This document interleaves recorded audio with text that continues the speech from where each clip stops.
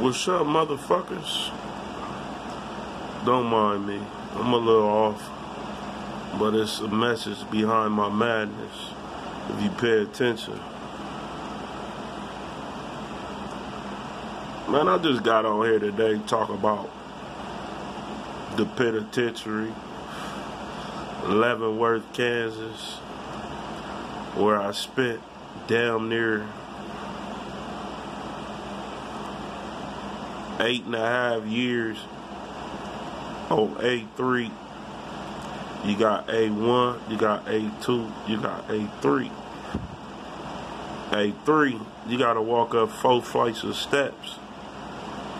So my first day on the yard, let me back it up a little bit. When you go to Leavenworth, when you get off the van, you gotta check in. You gotta go downstairs. You gotta get booked in.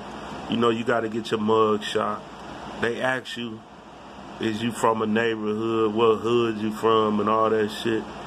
I was like, man, I'm 34 years old. What do you mean, what hood? So he had a piece of paper with, I guess, my history on it and where I grew up and all that shit.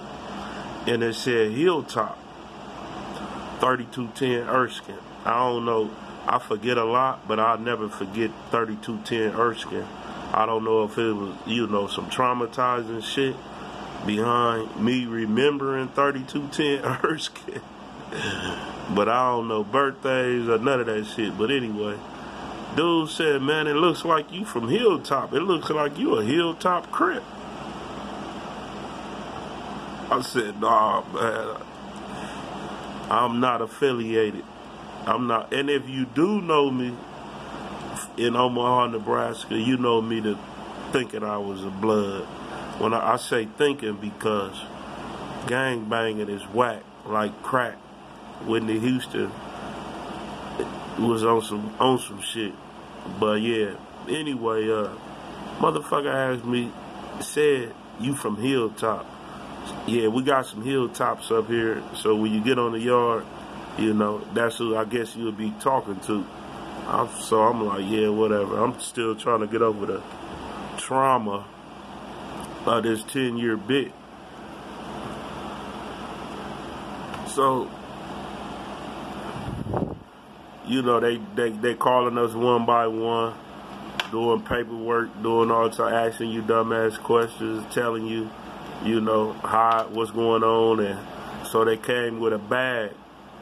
It was a plastic bag.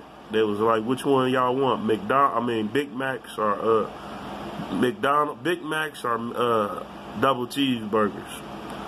You know, I'm like, damn, they feed out like that. Man, they handed me the bag. Nigga, I looked at it, pumped up. It was some cold ass bologna sandwich with a green film on it.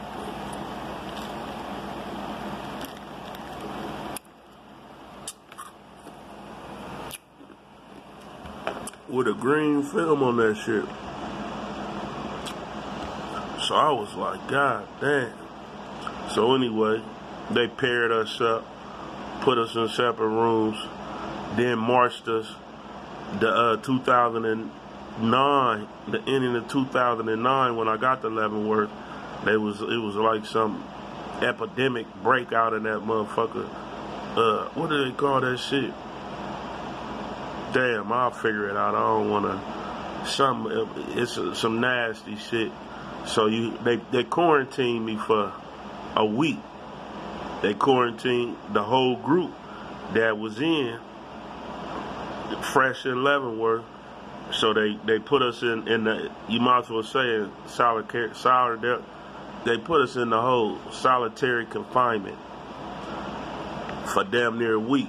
So I happened to go in the room with some with a DC dude, an old DC dude. Later on, I found out they call him the DC sniper, meaning he was a booty bandit. So I'm in there with a gay older man, about 49 or 53, some shit around there at the time. So I go, they open the door, push me in the room. This is my first night in Leavenworth in the hole with the group that I came with. So they all got their different rooms and cellies. You know, they're experiencing the same shit I'm experiencing. But they probably didn't experience what the fuck I experienced with my first roommate in Leavenworth, Kansas. This nigga asked me, do I snore and do I be farting? This is like the first shit he asked me. Mind you, he didn't even want no celly. He was wrong. He was talking about, why y'all put him in my room? I'm like, man, shit, nigga, you gotta holler at them. And yeah, I do both of them. I snore and I be farting, nigga, and it stink on my mama, nigga. I took his ass. He wasn't on, nigga, I was ready. But anyway, the nigga, so the next day, shit, you know, I went to sleep, man. Woke up, heard this nigga snoring, but he talking about, do I snore?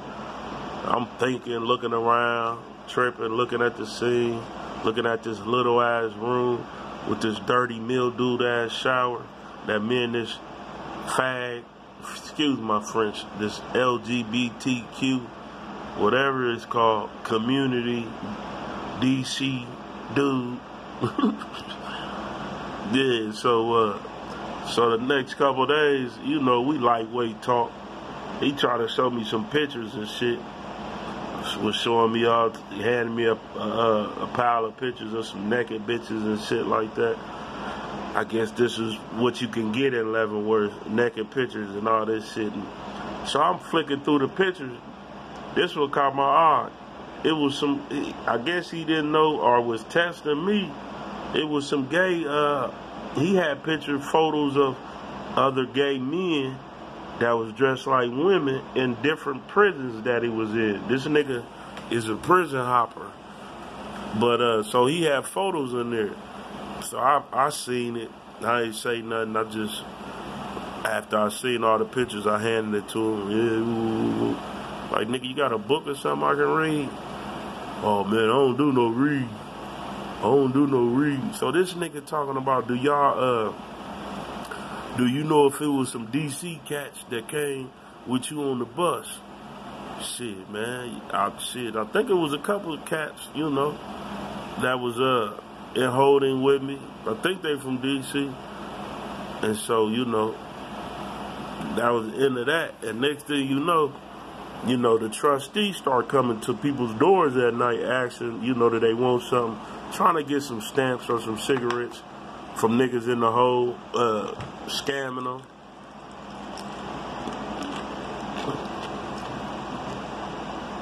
Scamming the shit out of them.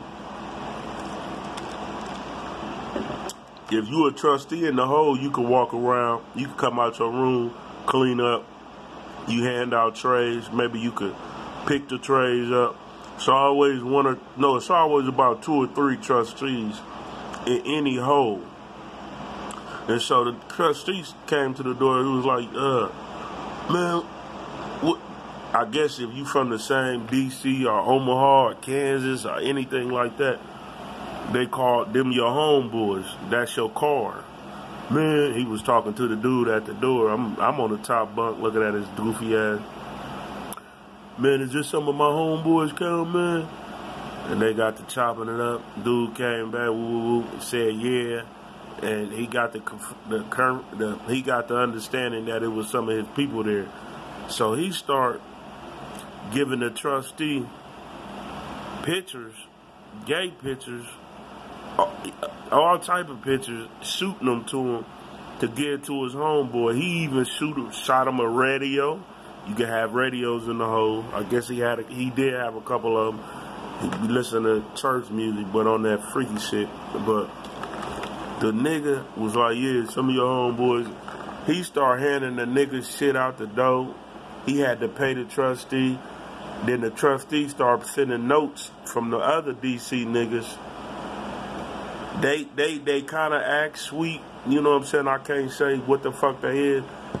Because then I end up being on the yard with them for like 2 to 3 years. So, anyway. So, these motherfuckers passing notes back and forth through the trustee. So, the DC dudes, I guess they got mad. It was like, man, no, the dude showed me a note, one of the notes. He was like, man, look at this, man. When you go in the yard, man, run up on my homeboys, man, and tell them that these motherfuckers jacked me while I'm in the hole and all this, nigga. I'm like, nigga, I'm for real, I said, yeah. For real, I said, yeah. But for real, I didn't give no fuck, and it didn't matter to me. My mouth was closed. That's y'all business, nigga. So this motherfucker, so it was like, so anyway, a week later, they let us out the hole. Nigga, I was so happy to get out the hole, man. I damn near cried because I wanted to get on the yard so bad. I never went to the hole my whole 8.5 years in Leavenworth, besides that first time. I don't do the hole. But anyway, this is a cigarette, YouTube, Zachary. Anyway, what was I saying? So we got to get out the yard. You know, I went and got my room or whatever. Everybody was at work and on the yard. And so when I came to my room, it was some Kansas City nigga was asking me where I'm from. His name ended up to be Chicken. We ended up got cool. We was gonna fight though. But anyway, this nigga, I'm gonna get on to that. But he was like, yeah, you're selling from Lincoln. You know, I guess y'all from the same So I'm thinking, yeah, I don't know nobody from Lincoln. I only been there to get my license reinstated. Keep my mouth shut, sit there, wait, nigga, the bell ring, that motherfucker, it's a 400 unit person unit. And so, you know, motherfuckers start piling in that motherfucker. I'm just looking like, damn, this is my life. This is my life. Fuck. So I try to go to the store that next morning. I had money on my books, so, you know, it was my store day. Well, when you first get on the yard, you can go get you some shit. You know, but people, your car, why I say your car, they supposed to be your homeboys. You supposed to roll with them. A few motherfuckers walked up on me asking did I need something from Omaha. I knew a few niggas. I didn't know a few, but if you know me, I don't do niggas. I fuck with y'all. I love y'all, but it's too complicated. Even that's on the street. And if you ain't what I'm on shit, you ain't no shit. I'm on embetterment and empowering my people. I don't do no drug selling. I'm against it. I was a drug seller. But anyway, back to the story. So I get down to the commissary, and the two DC dudes that I got in, that my cellie got into it with, and come to find out that they was gay. And the dude, I seen a letter with a little letter that the trustee handed to the nigga. He was like, man, look at this shit. Man, this nigga was like, yeah, I ain't gonna get out the hole when they let us out. I'm trying to come in your room. This nigga was like trying to play the old nigga and to get the radio, to get some shit that he need. Them DC niggas is a motherfucker. But anyway, so I'm down at the commissary, happy shit. I'm looking at everybody. Oh, you motherfuckers recognize me. I'm damn, this where you been, nigga? Type shit. This nigga, the two DC dudes see me and was like, they knew I was in the room with their homeboy. There was somebody that they don't even know. But so they assumed that I was gonna come on the yard and bust them out and go to the DC, go to some, what I look like, new nigga in a 10-year bit, looking for somebody to tell them what the fuck happened in the hole. It didn't go down like that. So the nigga, I seen the nigga was looking at me crazy. This our second day on the yard. He looking at me. It was two of them. They looking at me crazy. I'm like, damn, nigga, what's up? I mean, we didn't do no talking when we was. So damn, what's up? Oh man, shit, man, I heard you was up. Nigga, you ain't heard a bitch ass thing, nigga. You ain't heard a bitch ass thing, nigga. Get that. Matter of fact, nigga, I don't even want to hear that old gay ass shit, nigga. I said that out loud, nigga. I'm bipolar, nigga. I said that shit in the goddamn commissary downstairs, nigga. If you know me, you know Eddie Woods, you know Street Soul, nigga, Rambo, nigga, JR that popped at the police in Omaha. Them niggas will tell you, nigga. So it calmed down. A couple of niggas was like, ooh. So I go to chow for the first time. I sit down at chow at the Omaha section with the fake homeboys. I sit down at the table. I'm there eating. Y'all know Mumbles. But anyway, I'm sitting down eating, and this nigga walk up to the side of me. They section, DC section, like 6 tables behind us to the left or some shit in the kitchen. The kitchen is hard to explain because everybody got a section. DC got a section, Texas Mexicans, the other Mexicans, niggas, Islanders, snitches, Christians, all that shit. So this nigga, so back, really he was being disrespectful because I'm about to tell you what he did. So them niggas at the store must have told him about what happened. They shot called him. Come to find out, he was an alright cat. I mean, not alright, but he stick to the script when it comes to politicking in jail. But anyway, the nigga was like, this nigga just sat down at the Omaha, Nebraska table. This why I stopped going to chow. This nigga sit down at the Omaha, Nebraska table and was like, he just sat down.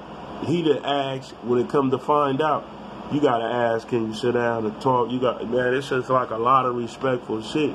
And that let me know off rip, these niggas ain't getting no respect. They're like the lowest of the low of the totem pole in this motherfucker. I come to find out. Against each other more than riding with each other. So the nigga sit down and was like, look at me, nigga, I'm looking at him. He's like, man, you got a problem with my homeboys? I'm like, man, what the fuck you talking about, nigga? I said, shit, nigga, man, what if I do? Just like that, nigga, on my daughter, nigga, I don't get no fuck. And we was in the child hall. Come to find out, you fight in the child hall, nigga, your ass gonna be in the hole for a year. But anyway, that I seen where the nigga walked after he got up, like, nigga, it's on type shit. After I said, nigga, yeah, it might be. So I look around at the niggas at the table. These niggas eating like this. Ain't nobody saying nothing. Ain't nobody, nigga, hey, how I figured out how it's supposed to be. So I go put my tray up, and I see where the nigga go sit down. So I'll go to that nigga section. These niggas ain't, please stop, nigga, you don't work like this. So I go to the nigga table on my mama in they section and stand over him like he was standing over me. It was like, nigga, don't be, what the fuck you coming over here asking me about some old gay ass, weak ass shit, nigga? And guess what his homeboys do? Oh, nigga, what the fuck you cussing at? Nigga, what, you got a problem, nigga? The shot caller nigga was like, calm down. Ooh, calm. I was like, nigga, I'm in A3, nigga. I'm on my way back to the unit, nigga. On my mama. I start walking to the unit. By right, these niggas that was sitting at the table from Omaha, nigga, they supposed to be on that type shit, nigga. They some, man, I ain't against my own, nigga, I'm against the fuck I am, nigga. That Leavenworth shit, nigga, all that jail shit washed up, played out, nigga.